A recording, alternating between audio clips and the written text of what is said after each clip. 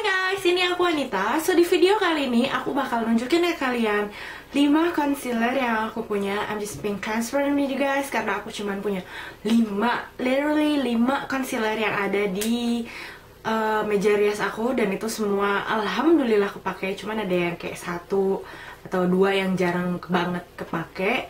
So kalau misalkan kalian mau lihat apa sih yang mau aku bahas tentang concealer ini, just keep on watching ya guys. Bye! So concealer pertama yang aku bakal tunjukin ke kalian yaitu BOURJOIS Healthy Mix ANTICERNES Corrector Correcting Concealer. Ini warnanya Light Radiance 51 Light Radiance. Kok sambil ngupil ya?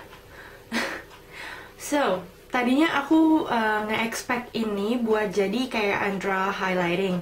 Cuman formulanya itu terlalu kering buat under eye aku. Jadi kalau misalkan ini untuk concealer under eye, aku nggak saranin karena terlalu kering. Tapi banyak youtuber lain yang pakai ini buat di under eye. Tapi buat aku yang under eye-nya bener-bener kayak lahan tandus, aku nggak recommended ini buat under eye. Sebaliknya aku malah pakai si BOURJOIS Healthy Mix ini buat nge-highlight browbone aku. Dan terus udah gitu kayak, kalian kan tau aku suka alis yang suka bener-bener di carve.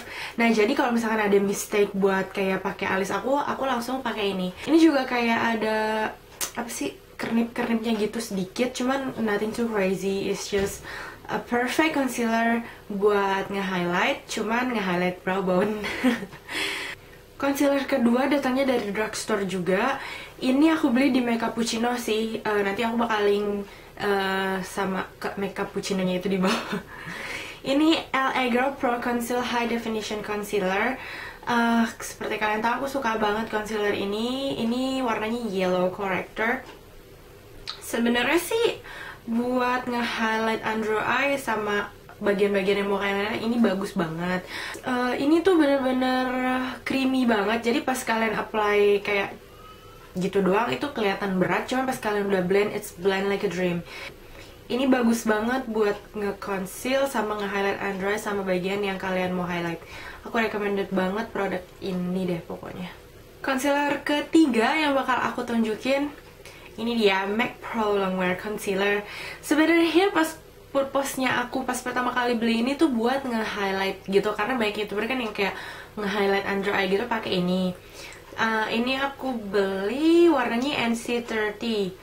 Cuman ini masih kayak pink undertone sih buat aku. Entah kenapa kalau misalkan di YouTube gitu aku ngeliat si NC30 ini kelihatan yellow banget, cuman masih agak pink undertone juga sih buat aku. Tapi sekarang aku nggak pakai ini, jarang pakai ini buat under eye karena aku udah nemuin si LA Girl Pro Conceal itu. Ini aku pakai buat nge-hide blemishes. Ini tuh bener-bener full coverage banget. Jadi aku punya several blemishes di sini juga. Terus aku pakai ini dan itu bener-bener amazing banget. Banyak orang yang bilang dupe sama si LA Girl Pro Concealing ini. Mungkin apa ya, yang buat bedanya itu cuman teksturnya aja.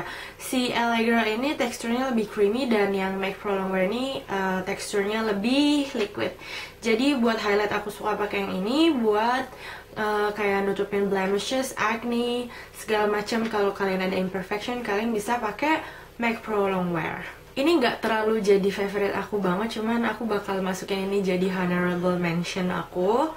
Jadi concealer yang 2 tersisa ini tuh, ini concealer dari Max Factor. Ini aku sering pakai kan di tutorial video aku. Ini sebenarnya nggak great, nggak kayak the best concealer ever, cuman ini tuh bagus banget buat kayak nge-highlight under eye gitu, buat kayak pemakaian sehari-hari. Jadi ini bener-bener lightweight banget. Yang aku suka tentang ini lightweight, easy blend banget. Ini bener-bener, ada apa sih ini? Ini tuh bener-bener apa sih, nyatu banget lah ke skin. Udah gitu ini tuh kayak ngasih dewy dewy finish gitu, jadi nggak bikin cakey kalau misalkan buat penggunaan sehari-hari. Jadi kalau misalkan kalian mau nge-conceal, mau nggak, ini juga kayak nggak nge-conceal banget sih. Ini lebih kayak ke sheer to medium coverage, tapi nggak medium juga sih, karena tetap aja dia nggak nge-hide under eye aku. Ini cuman bagus untuk nge-highlight seperti kalian yang udah lihat di video-video aku sebelumnya. Dan concealer yang terakhir itu Maybelline Clear Smooth Mineral Healthy Natural Concealer. Ini aku punya medium sand warnanya. Udah lama sih aku punya concealer ini. Terus ini yang aku suka dari concealer ini tuh, ini medium to full coverage. Tapi sayangnya apa ya, aku nggak sukanya dari ini range warnanya cuma satu, bener-bener cuma satu. Udah gitu nggak bisa buat nge-cover blemishes karena warnanya nggak cocok di muka aku. Jadi ini cuman aku pakai untuk nge-conceal under eye aku. Kalau misalkan kalian nggak set, ini agak creasing, tapi emang agak creasing sih setelah beberapa jam walaupun udah di set. Cuman teksturnya tuh kayak berpasir-pasir gitu loh. Entah kenapa ya, ada beberapa produk Maybelline tuh kayak yang BB creamnya yang clear smooth mineral, entah apa kalau misalkan mineral kayak gitu, jadi kayak ada pasir-pasirnya gitu. Itu sih hal yang bikin downside dari si concealer ini. Cuman after all aku suka banget. Kalau misalkan skin tone kalian cocok dengan concealer ini, kalian juga bisa pakai ini untuk nutupin bekas-bekas jerawat atau blemish atau apalah. Cuman kalau untuk aku karena warnanya terlalu terang, jadi aku cuman pakai untuk nge-conceal under eye aku aja. Habis deh concealernya. Nah, ini seperti kalian bisa lihat, yang ini tuh Bourjois Healthy Mix Concealer. Yang ini LA Girl Pro Conceal yang yellow corrector. Warnanya nggak steady gitu ya. Terus yang ini MAC Pro Longwear Concealer. Yang ini Maybelline Clear Smooth All-in-One Concealer. Dan yang terakhir ini Max Factor Master Touch and Dry Concealer.